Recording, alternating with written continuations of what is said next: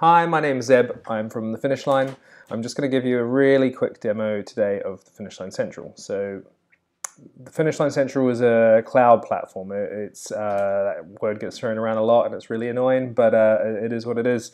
The system itself is basically a backend that we've built that allows us to have as many cloud computers and servers running simultaneously as we want. So we could run 10 Avids with shared storage and everything all at once. The best thing I can do is really just jump straight in. So I'm going to jump in here.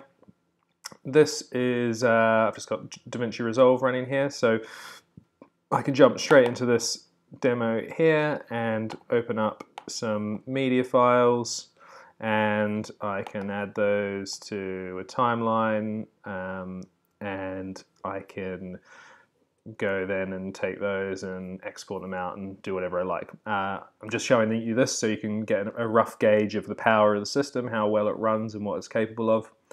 But I'll get rid of that for now and show you the rest of the system. So you can see here Central 1, Central 2, Central 3, Central 4, and Central 5. These are all independent computers. So these are all running the same setup, same configuration, running Avid. They're all connected to a server that we're hosting in the cloud, which has shared storage. That shared storage can be scaled to as much space as you want, and you can organize it however you like. So we could set up these partitions however you want. We've set this up at the moment to sync between our office and here, just for the sake of this demo, with Russia's space. So on there we've got a little folder with a few media files, just so I can show you transcoding and whatnot. And then we've got an offline space where Avid Media files and projects and Resolve bits and bobs and the attic and things like that go.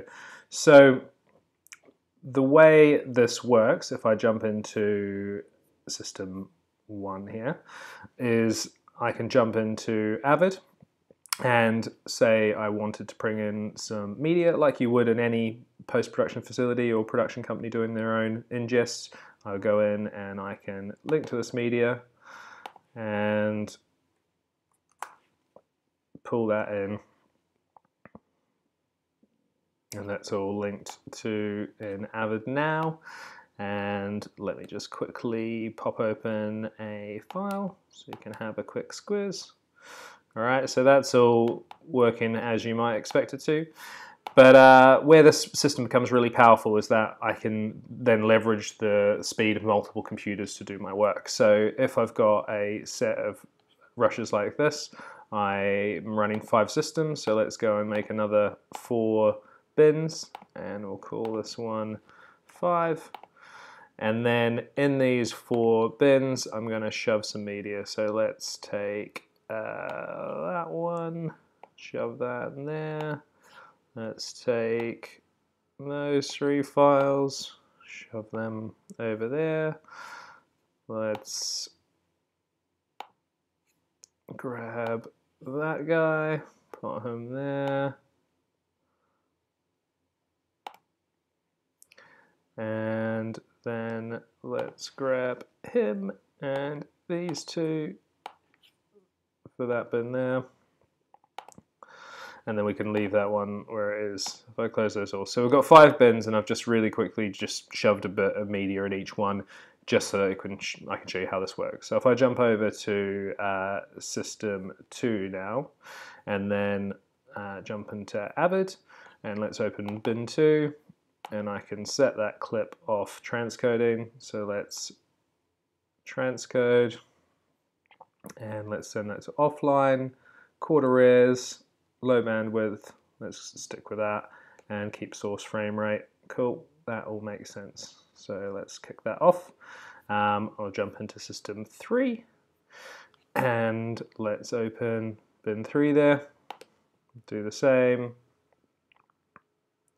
transcode, offline, transcode, all my settings look good, set that off, jump into system 4, pop that open, let's grab bin 4, grab those files, transcode, offline, quarter res, that's all going. And then last but not least, system 5. So if we jump into here, grab that file and set that going. So transcode, quarter res, everything looks looking good, and that can go. Okay, so now while that transcodes away, I can then go back to my main system. So let's say we go back to number 1 here, and I haven't set that off, so let's set off number 1 doing some transcoding. So I could have system 1 organized so that I could sit here and do more prep while the other systems are transcoding, or I could launch another 10 systems, 5 systems, 20 systems, whatever, and use those systems to outsource more transcoding. So basically, you know, if I was running 10 systems a day and I had 100 hours worth of transcoding to get done, I could do that 100 hours with 1 person and 10 systems in a 10-hour day. So let me just kick that off so that that can transcode away. And then, and that's it really. So that's the nuts and bolts of it. So you can see that Avid is running. I've got shared bins. My bin locks are working. All of that is replicated within the system. So you essentially have a complete post facility in the cloud. So there's nothing that you're missing out here.